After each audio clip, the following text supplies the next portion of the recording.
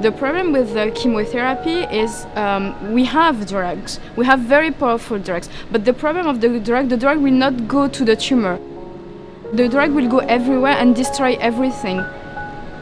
One of the nanoparticles I'm developing are magnetic, so we show that if you put a magnet next to the tumor, then the nanoparticle will be attracted to the tumor and release the drug only inside the tumor.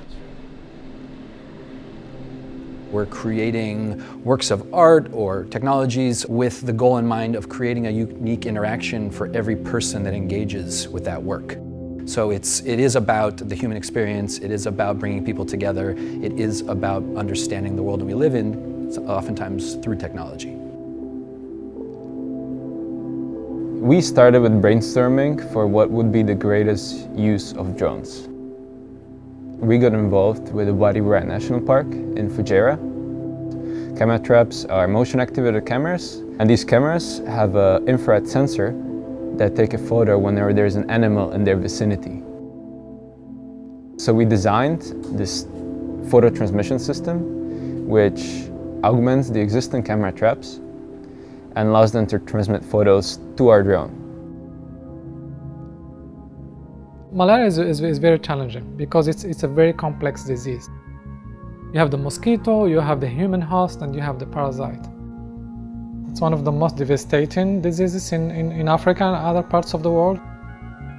So we went to Burkina Faso to collect samples from children before infection, and we actually followed these children during the course of infection.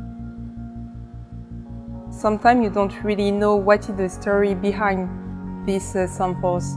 And now actually we had the beginning of the story, like where the samples came from.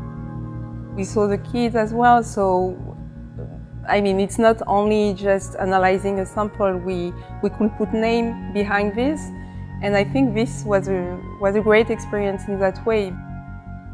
It's always touching to work with those populations because we know that some of those kids might not survive. The idea is really not just to do this kind of research, but also to be able to somehow give back to those communities. I'm not saying that me, Farah Benyettou, cure cancer. I'm saying that I'm adding a small thing, and other researchers in China or in the US or in France are adding also something, and all together then we are going to fight the disease.